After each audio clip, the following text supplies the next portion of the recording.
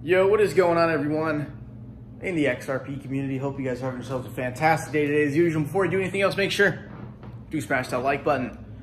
Today, the XRP community has been betrayed. I don't know if you guys remember Senator Warren Davidson, this guy who was, helping draft up the Token Taxonomy Act, which we're now finding out was sponsored by the Ethereum Enterprise Alliance. Okay, dude, this guy just put out some major FUD on XRP today. You guys just gotta listen to this, man. So again, not the optimal style for the videos today, but I'm literally just gonna like turn the camera and point at the screen with certain things. So, dude, today this guy tweets out this, okay, and it was up for a full 25 minutes before he took it down. Warren Davidson right here saying, so if a central authority can dilute the value of all XRP by issuing 5 billion new tokens, dude, this guy, a Twitter blue check mark. The blue check mark doesn't mean anything, dude. A legitimate United States senator, he speaks some English, representing Ohio in Congress, dude quotes a Ripple scam email. As you guys know, cryptocurrency is like the breeding ground for scammers. Cryptocurrency Twitter is like a scammer's wet dream, dude. It's like there's so many fucking scammers in the crypto space because, dude, I'm sorry, but like it works. They get suckers to, hand over their wallet keys somehow. So this guy quotes a Ripple XRP scam email saying like, oh, thank you for, the Ripple Army is so cool that harden our conviction to boldly take action and stand by our loyal community. We're going to give away 5 billion XRP tokens. So Warren Davidson quotes this legitimate fake scam email and says that like, central authority can dilute the value of all XRP by issuing 5 billion tokens. That doesn't sound good.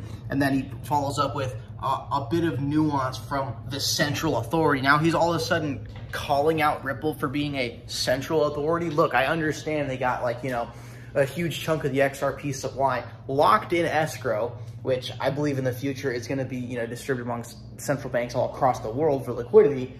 But dude, Ripple controls, when it comes to the, core XRPL network itself, Ripple is only controlling about 3 to 4% of all the validators. So this dude's literally like, this part isn't a fake tweet. This is actually from Ripple, I believe. But he says a bit of nuance from the central authority, ... So all of a sudden, randomly coming out on Twitter and calling XRP, Ripple, a centralized authority, a centralized system. Well, photos come out today of this guy. Fucking dude is out here sitting with 2-Bit Idiot, who is Ryan Selkis, I believe. Fucking Consensus. This dude is sitting. You guys know who Consensus is, dude. Leading Ethereum blockchain software company, part of the Ethereum Enterprise Alliance. This guy's fucking pictured here sitting with them, dude. Okay? So, I don't know what this random spur of an attack calling Ripple XRP centralized, dude. We've been fighting that false information of XRP centralized for like 4 or 5 years now.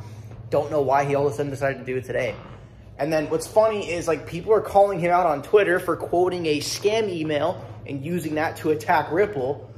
And he replies to it saying, hey man, that was a deleted tweet actually. And he deletes that too. So guys, a bit of betrayal today from Warren Davidson. Not a good look for that guy. And again, blue check marks don't mean anything on Twitter. I think this guy just really used the XRP army to kind of boost his social engagement, his social presence on Twitter. Don't like seeing the XRP community get used by that, by people who aren't even invested in the ecosystem. Dude, this is the equivalent of, I'm glad I'm not seeing this anymore, but dude, there's like, girls invested in the XRP, ledger, and then they come on Twitter and then they're posting pictures, basically showing their OnlyFans, trying to use the community for post engagement and, link clicks, follows, all that kind of stuff. So I feel like Warren Davidson did the same thing. But yeah, again, guys, don't fall for those XRP OnlyFans shit. Don't fall for that shit, all right? Waste your money. You could buy some extra XRP with that.